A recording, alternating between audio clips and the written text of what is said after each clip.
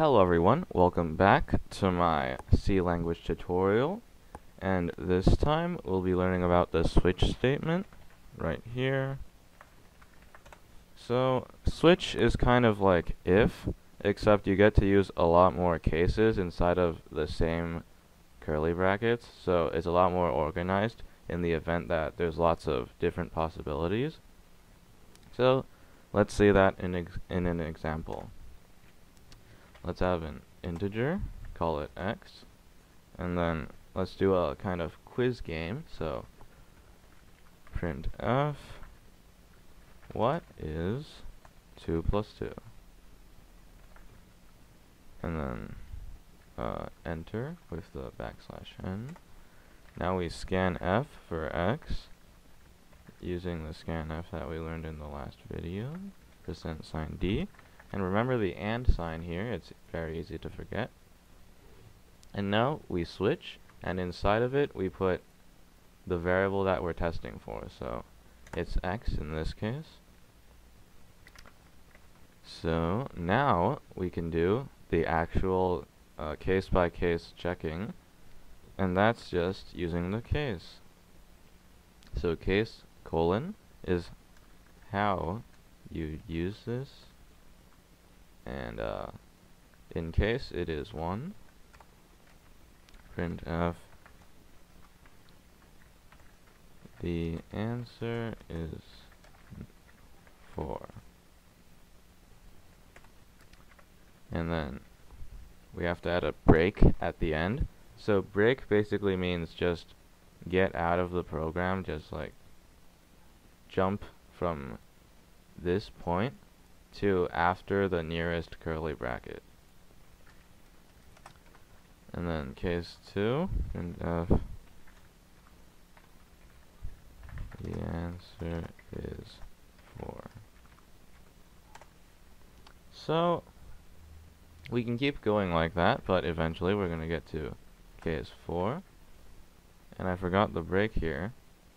I'm not actually that familiar with using the switch statement because I just like to use if because it's a lot more easy to understand. And if that is correct. And then we break. So now let's run the program, see what happens.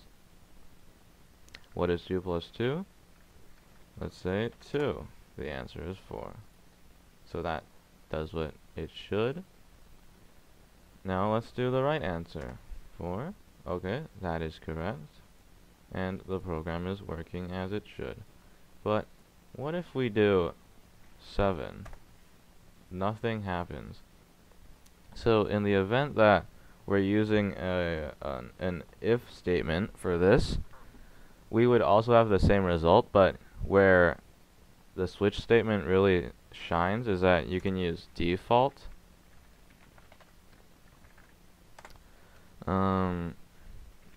This basically means under the situation that it's not any of these cases, you can just go to default. So the answer is 4. Now, for this example, we could actually just write an if statement that would work exactly the same, but it should be easy to understand that using switch makes your code a lot more organized instead of just having tons of if statements. So that's one benefit of using switch. Now, the reason why there's no break at the end of default is that basically to get to here, you'd have to run through all of the previous examples, which would break if they were activated. So to get to here, line 20 and 21, it would mean that you're already at the end of this switch statement, so you don't even have to do the break anymore. Although you definitely could. The code would work basically the same, but that's kind of just a waste of space. Yeah, it works the same, but that's just one extra line that's kind of redundant. So Now let's try for a different kind of variable. Let's do a character, char c. Now let's comment this out. We won't need it anymore. Printf. What grade did you get on your test? So for characters, this is one example I can think of that would really shine for the switch statement, because there's a lot more situations that would really just not even need you. Actually, I mean, there's a lot more situations where you'd actually have to put in like a case. So it's a lot better than just this example with the integer and the math question, which only has one answer. So to show what I mean, let me just comment this part out and then show what I mean. So really what we did with the case 1 and case 2, it doesn't even matter at all, because this is the only right answer and all the other ones will basically return the same result, that whatever you got was wrong and that the answer is 4. So let's run this. So we can still do 2, and we can still do like 1. It doesn't even matter at all. So for math questions, you should probably just use if, and then for characters, I think to use switch is a lot more beneficial. %C, and then and C. Now we use switch, put C in, and then open close brackets. Now we can do several different types of cases. Okay. Case A. Printf. Excellent job. And then break. Case. Oh wait, it's single quotes. Case B. Printf. Great job. Case C. Okay, I forgot to break there. Printf.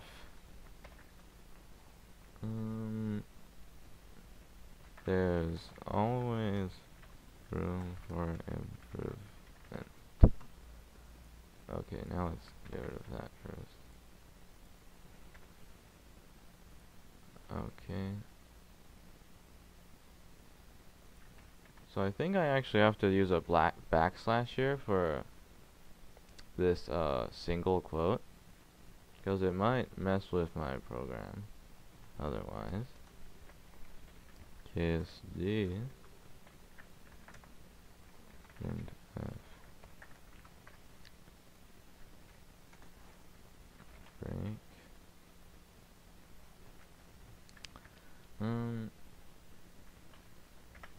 Try harder next time. In case, actually there's only one more case, so now we can default.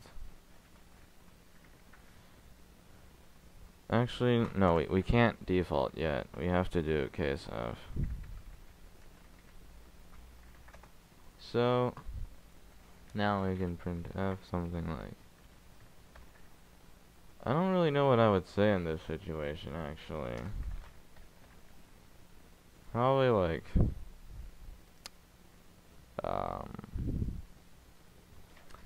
that is a lot of room for improvement. Okay. And then default is printf. That is not a grade. So what I did here was, if they don't enter any of these options, then it basically means that they're just trying to mess with the program, like the user. So for example, Oh yeah, I forgot to put that. So if I put a 3, it would show that it's not a grade because 3 is not even a letter. So, and if I put Z, that's also not a grade.